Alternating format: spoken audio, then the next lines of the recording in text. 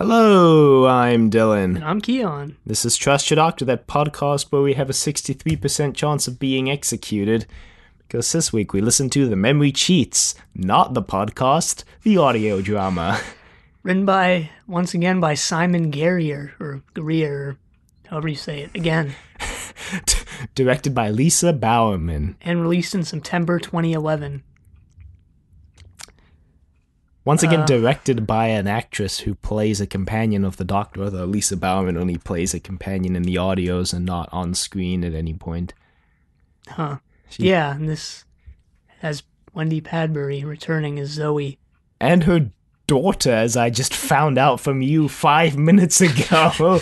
Yeah, returning as, I don't remember if she was returning. I don't remember if this is the same lady. It's different, because at some point in the audio, she's like, oh yeah, you told this other person, blah, blah, blah, blah, this stuff. Yeah, well, I wasn't paying attention too much to the small details, because they were pretty boring, and I was, because I listened to this on a terribly boring drive from San Francisco, which is, if you don't know to where we are, approximately a 6 to 7 hour drive. Really?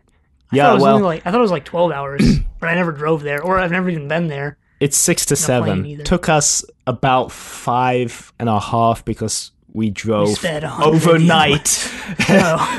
And there was no traffic, but yeah, so didn't have much else to pay attention to because it was pitch black outside. And, yeah. Didn't make the audio any better, by the way, if you were wondering.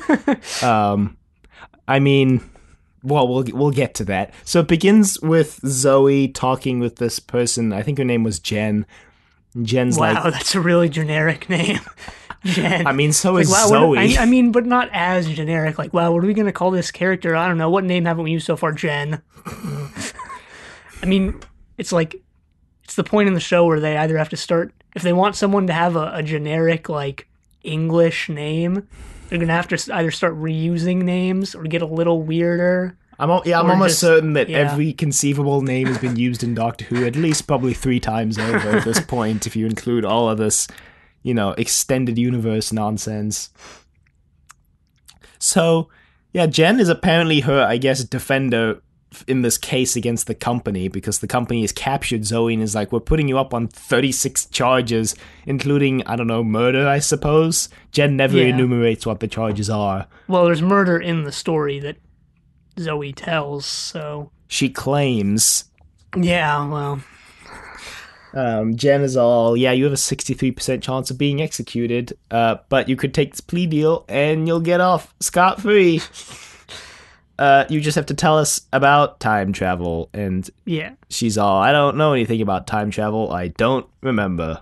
Yeah, I never traveled with the Doctor and Jamie. I only met them once. That time we repelled the Cybermen. And the Cybermats. Don't forget about the Cybermats that killed that one guy. Look, Cybermats are pretty dangerous. Yeah. For a variety almost of as reasons. Dangerous as the Cybermen, as we might see a couple weeks from now. Hint. It's actually not really a hint, probably, but... No? Yeah. So, Jen brings up these documents by this guy. I don't remember his name. Something that started with an L. I don't even think it's on the wiki, so we might as well not bother checking. So, yes, she's talking about this guy, and he wrote this report about meeting Zoe, Jamie, and the Doctor in Uzbekistan in 1917. Yeah, and I looked it up, and, well, I mean, the region... 1917? 1919, I think. I mean, you're right, it was 1919. The region existed, Uzbekistan, or Stan, or, well, it's really Stan, so I guess I'll just say it that way. But, like, the country itself didn't exist until, like, the 90s, so I guess they're just calling it that anyway. Doctor Who has only occasionally been known for its historical accuracy. So, yeah, this is apparently right after... Russian Revolution. Yeah. And Russia taking over... the area soon to be known as Uzbekistan. Yeah, and the area making it the largest country ever. I mean, I'm pretty sure I didn't really realize this until now that I just said it, but pretty sure Russia or like Soviet Union maybe, or maybe Russia today, but I guess it's smaller. Pretty sure Soviet Union is like the biggest single country to ever exist in the world. Yeah, if you count empires as countries, then it's the British Empire. Really? Is that bigger than? Yeah, the I British guess. Empire at its height was The sun never yeah. sets. So they had India, they had South Africa, they had the Us. Well, not colonies. us, but like. Yeah, the 13 colonies. British Empire was substantially larger than most I other. don't know. Like Siberia is pretty No, huge. this is an actual fact. The British Empire was the largest empire in the world. All right. I mean, I believe you, but I'm still gonna like look it up. Okay. Anyway, Yeah. Jen tells Zoe about these letters that she has from this guy. Yeah, he was like a colonel or something. Yeah. He was a military guy who'd been involved in several different campaigns, and he was now hanging out in, A village in the middle of actual nowhere. yeah, I guess. It's a village that's extremely poor. Jen makes note of. Children are disappearing. There's only one school in the town. Yeah. Apparently, So they know that's- how to play football there too. Well, it's the world sport, so. I mean, yeah, that's the main sort of problem that's facing this town right off the bat is that the children are disappearing. And the doctor, Jamie, and Zoe are like, wow, we should probably do something about this, even though we're literal outsiders. Well, the Same as doctor's they the do doctor's every week. doing the power of the Daleks thing. He's passing himself off as an Oh, yeah. inspector who hasn't quite arrived yet. And the and- Helicon Prime thing. Yeah, and they just believe him. They think he's this inspector from Mother Russia. Because they're all like, oh, the Russian regime's coming to save us, gonna save us. All the kids disappearing. Yeah, but weren't they also pretty suspicious of the Russians? Yes, probably for good reason, considering that revolution was pretty goddamn bloody. Yeah, and considering the soldiers that show up in like part 2 / the end of part 1, and how sketch they are. But anyway, they kind of just wander around the town for a bit, getting acquainted with stuff. Yeah, all the And- kids like Jamie because he plays football with them. Yeah, and Which I that's thought was pretty kinda much all funny. Jamie does in this, except like fight a little bit later. But there's this one weird scene where Zoe mentions the streets were unpaved, I guess to display how small of a village this is, but the sound effects of them walking on the streets sound like they're walking on like concrete or asphalt, so I didn't whatever. notice that at all. I noticed a couple of male voices in the crowds when they did the crowd scenes. Like, oh, they probably just got some random guy off the side of the street to make some voices for the crowd chatter. They probably just got like Simon Garrier to do it, or I don't know. With David Richardson.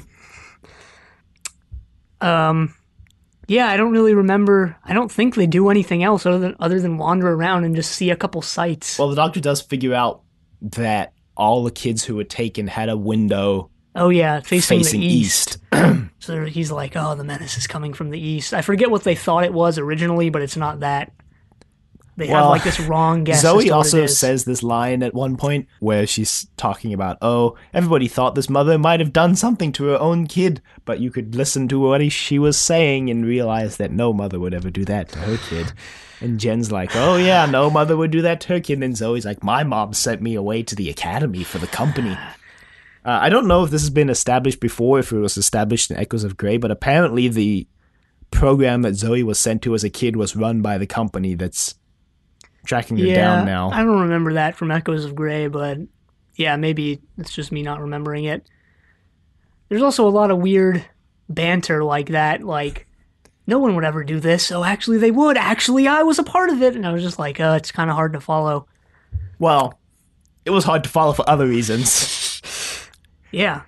They because they have camels and ride them. That was not the reason why it was hard to follow. Yeah, the camels showed up, and I was like, wait, why is there camels in Central Asia?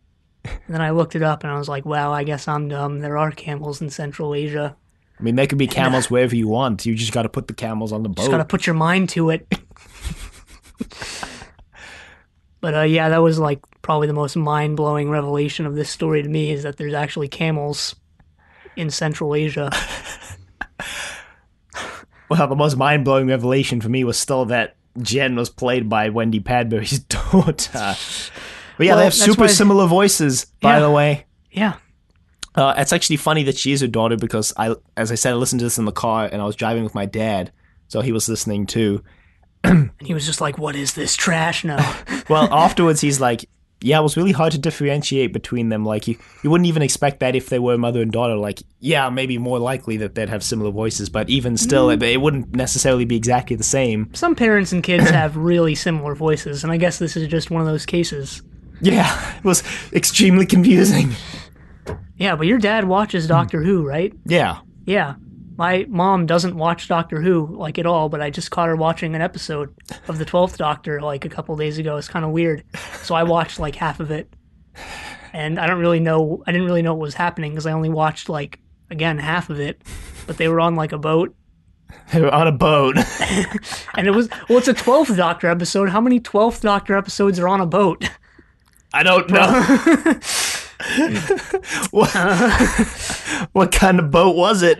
A large one? I don't know. I'm not a boat expert. Was it a boat or a ship? I don't know. A ship? So the differentiation between a ship and a boat is that a ship carries Jesus. boats on it. You know, lifeboats make a cruise ship a ship. This is an actual scientific differentiation between the two terms, by the way. This is what I found out. You know, there was that time where that research vessel let people vote for their names, and everybody wanted Bodie McBoatface. And Bodie McBoatface won, and they were like, well, we can't actually call it Bodie McBoatface because technically it's a ship because it carries a submersible on it. Well, they can still call it that. Yeah, they named the submersible Bodie McBoatface because it was actually a boat, whereas the ship was a ship because it carried the boat on the ship. Okay, well, that's interesting, but it's also kind of stupid of them because they can name it whatever they want. Yeah, they did. They named it the Richard Attenborough. Yeah, but that's such a dumb reason. Like, well, we can't name it Bodie McBoatface because it's actually a ship. Like, so what? You can name it whatever you want, you dumb boat faces. Yeah, they did name it whatever they wanted. They just didn't want to name it Bodie McBoatface, so they came up with a tenuous reason. They didn't have to have that stupid rule as to why they couldn't name it that. But hey, no skin off my back. No ships off my boat. No ships off my 20 private yachts. Can I have one? No. Okay. So he is telling the story, and the actual inspector shows up at the end of part one. And he's like, hey, who are you? And the doctor's like, I'm the inspector. And he's like, then who am I? What? Everything I know is a lie. No. He's actually like, no, you're not. Well, then Zoe shows up, and then Jen's she's all like, been there for a while, but she like goes to sleep, and then this lady who I think was semi-important. It's the wife of the colonel who wrote the Oh letters. yeah. She's like, hey, everyone's at this place. You should go there too. They all went there, but they just let you sleep in and didn't wake you up for some reason. It's probably because they don't like you. That's what they told me. They told me not to tell you, but I told you anyway. Okay, no. Oh yeah, they chased off the monster before that happened. Oh yeah. They encounter a shadowy monster that looks sort of zombie-like and grotesque, and that's the only other thing Jamie really does in this is help chase it off here. It's them. Yeah. It's the doctor, Jamie and Zoe, and like a couple townspeople. So. Yeah. Anyway, yeah, the inspector, and Jen's like, oh yeah, the inspector killed the colonel and his wife, and then Zoe's all like, no, he didn't. I killed them. Yeah, and this is the end of part one. And I was like, wait, is she telling what's her name that, or is this in the story, or what's going on here? What's going on here, Simon? Well, I really liked this cliffhanger because it was kind of it was kind of different from the usual cliffhangers of people being imperiled. The cliffhanger here was Zoe was the one who imperiled someone committed cold-blooded murder. Yeah, but it's going to be one of those things like, is her memory cheating? Well, there was a double cop-out in this aspect. The first is that when you find out she supposedly killed them, she didn't actually directly kill them. In fact, she's not even really to blame for their deaths at all. Yeah, it's just one of those goody two-shoes things where she's like, I didn't prevent it, so it's my fault completely, boo-hoo. Okay, I mean, I guess you could blame her for it, because, like she said, she was the one who released the beast. Released the creature. The Kraken. Who immediately then killed them. But, like, there was no way she could have known, like... It's, like, partially her fault, I guess. Yeah. If she's telling the truth. Anyway, so they go to the ship. They find the ship with the inspector. Russians show up. She cuts a deal with the inspector. More Russians show up. Yeah. The Russians are pretty sketch. They're like, we're going to make your lives better. Apparently Zoe's wearing the sparkly cat suit in this story. Bringing that back. And I was like, why would you ever wear that? It was on the cover. Yeah, presumably because she said she wore it in this episode. Yeah. And the cover artist actually went through the effort of finding an accurate picture of Zoe to put on the cover. Wow, you mean Big Finish cover artists actually put in effort? Just kidding. No, they actually do. So. Yeah. Also, they have to go through this whole process. Like, they submit the cover art and then to Big Finish, and then Big Finish has to get it approved by the BBC before they can... Yeah. In fact, everything here needs to be approved by the BBC before they can do anything. Like, the script needs to be approved, and then the cover art needs to be approved, and then the final product needs to be approved. Wow. It's a lot of approval. Yeah, I'm actually following a lot of the Big Finish cover people on Twitter. I didn't even know I was until they're like, hey, look at this cover I designed for Big Finish. Well, they're all pretty talented, to be honest. Like, the covers are all really well made, and well, the recent ones anyway, in my opinion. Yeah, I mean, there haven't been any ones that were like, that made me go like, whoa, that's a great cover, but, I mean, they're not garbage, so at least there's that. I mean, the Phantasmagoria one was pretty boring. Just picture Turlo and the Doctor standing next to each other. That was it! That was back in the days of... Oh yeah, I looked up the Vord helmet. It actually did look similar to... Oh, yeah. Okay. Well, anyway, obviously we're just not talking about this story because it wasn't that interesting, so... No. So they make it to the ship, and it's revealed that the creature was stealing all the kids because the creature thought the kids were in danger in the town because of the Russians. Yeah, so the backstory of the creature, I guess, is that it was getting too close to Earth.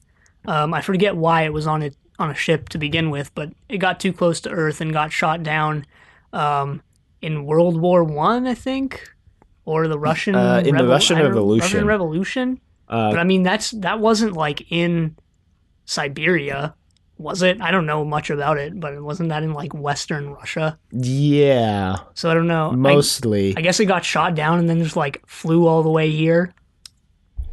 Yeah. Or maybe we're just overthinking it and we just have to accept that it got shot down and here it is. I mean, it definitely got shot down in the Russian Revolution because World War I started in 1914, I believe. Well, he could have been there for a couple years. I don't know.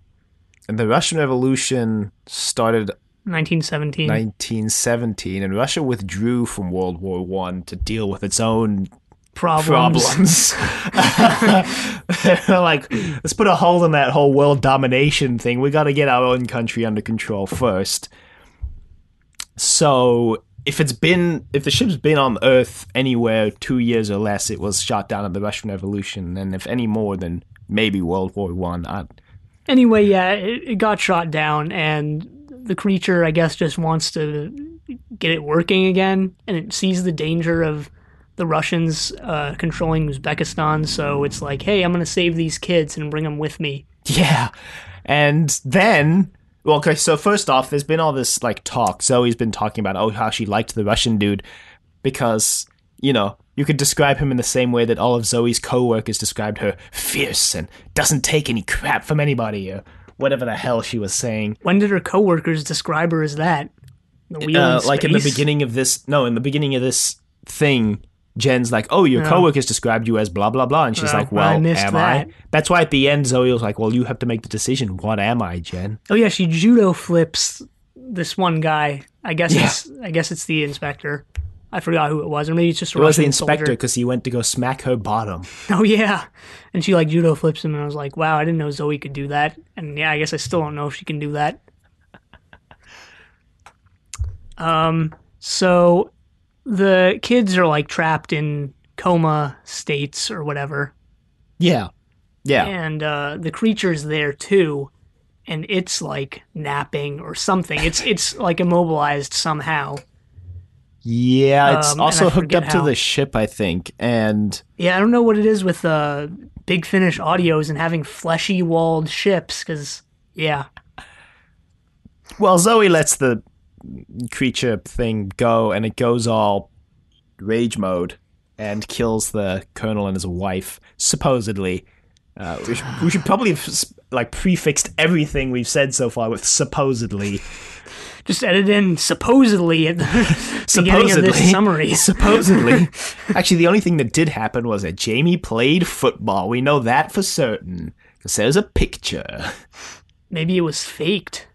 Yeah, that's what Zoe says. Oh, yeah, I see. I didn't get that. This is the point where I was just like, yeah, I don't care what's happening anymore because this is just really boring. So, Well, so Yeah. Zoe now drops this big bombshell. She's like, yeah, I said we should let the children go with the creature. And Doesn't the doctor say that oh yeah, too? the doctor says the creature should take the children. And we were all like, what?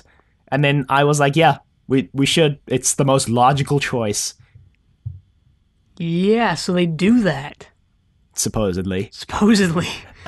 And they go back to town and they lie that the doctor got injured by tripping or something. Some most obvious lie ever. Like, hey, because the townspeople know about the alien, so, or they don't know that it's an alien, but they know that there's some creature. So they're like, hey, we went to go deal with this creature. Oh, yeah, he got hurt by falling and tripping. Yeah, definitely.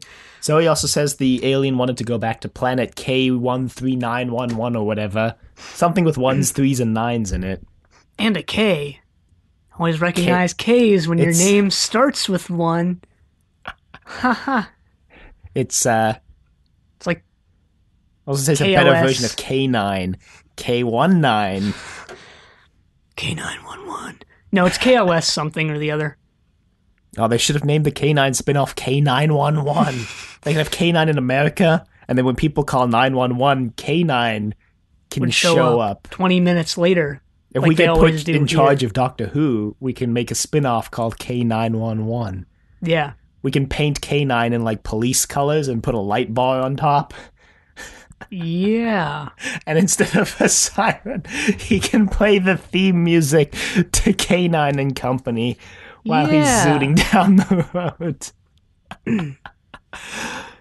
Yeah, that would be pretty great. Anyway, so now they just leave in the TARDIS.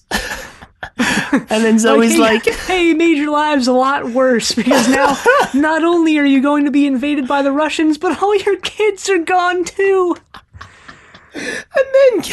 and then Zoe's like, well, actually, no, okay, wait. So Jen goes out of the room and she comes back and she's like, you lied to me. And then Zoe's like, yep, I made it all up. Joke's on you, Jen. Company's not getting anything out of me. I made the entire story up. I read the letters you showed me instantly, and then I just filled in some of the details from what I knew about the Doctor and Jamie from that one time I met them. This is like some Usual Suspects BS. To spoil that movie for you and probably anyone else who hasn't seen Thanks. it. Welcome. So Jen's like, oh, you lied to me to get me to read that file so that I know about the program that the company did to you and indoctrinate a bunch of other kids. Like, oh, yeah. Okay, so the whole thing, I guess, was kind of like an allegory. Like, the whole alien stealing the kids was supposed to be this, Pied Piper of Hamlin. like, this mirror version of the company stealing the kids in the future to indoctrinate them. Yeah. I thought it was going to be that, like, the kids that the alien stole were the elite program, but I guess that's not it. No. That would have There's been a pretty couple cool. centuries between them. Yeah, but they could have, like, time traveled somehow. I don't know. So, yeah, because Zoe keeps talking about, the alien stealing the kids. She could see on the mother's face is the same look that her mother gave her when she got taken by the company to the elite program. Yeah. And so I guess that was, I suppose, the whole point of the story Zoe was telling. Yeah, it was To Jen. like, yeah, I guess. Because she's trying And to then- break Jen's faith in the company, I guess. Yeah. which kind of works. Jen is like, no, I have all this evidence. You couldn't have possibly done this. Yeah, like there's a picture, like I said, of Jamie, Zoe, and the Doctor, and Jamie's playing football, and the Doctor and Zoe are in the background. Yeah, and the lieutenant guy has like some written documents or whatever. So yeah, the letters that he sent, which is what Zoe read instantly and pieced together the entire false story.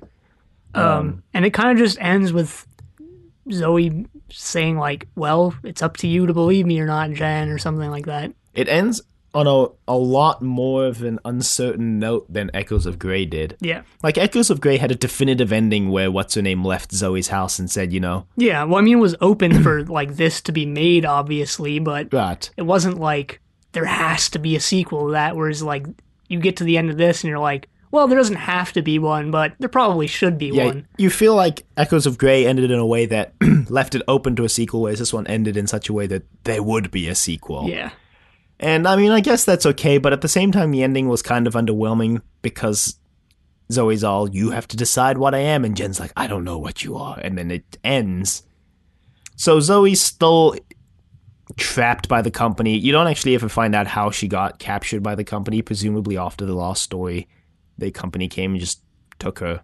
Yeah, I mean, they seem pretty powerful and omniscient and stuff, so, yeah.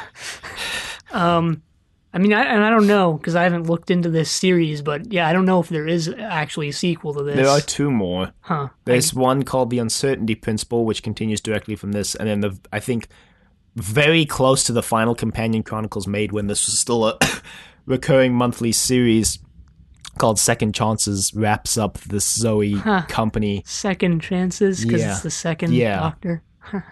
Yeah. Wraps up the whole Zoe company quadrilogy of stories. I guess we'll listen to those at some point. Yeah. Hopefully pretty soon, because I kind of forgot what happened in Echoes of Grey, which might have made this a little better. But probably not. Probably not much better. Because it was really boring for most of it. Especially part one, where they were kind of just walking around town and stuff. And it wasn't really a very interesting location. It was just sort of a small town, so... And I guess that's sort of the opposite of all the audios we've been listening to so far, because most of the two-parters we listened to so far, like Ghost in the Machine, were like, yeah, part one was great, and then part two just sort of fell off the map. I definitely feel like they've intentionally made part one super long, because it was. Part one was almost like 40 minutes, and part two was only 26, I think. Yeah, something like that. Which is pretty much an inversion from all the other two-part stories we've listened to, which are like really long part twos and short part ones, mostly equal. They're pretty much equal.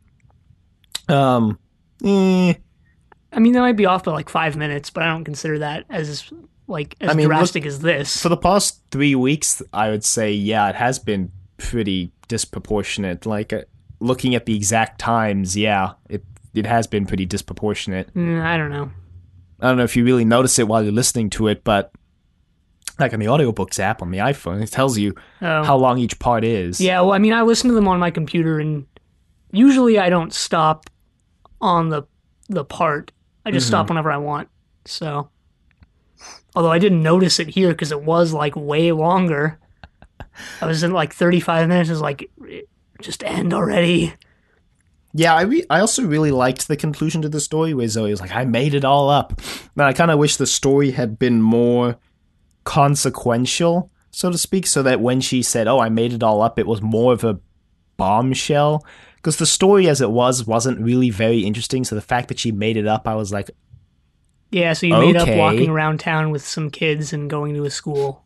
Yeah, exactly.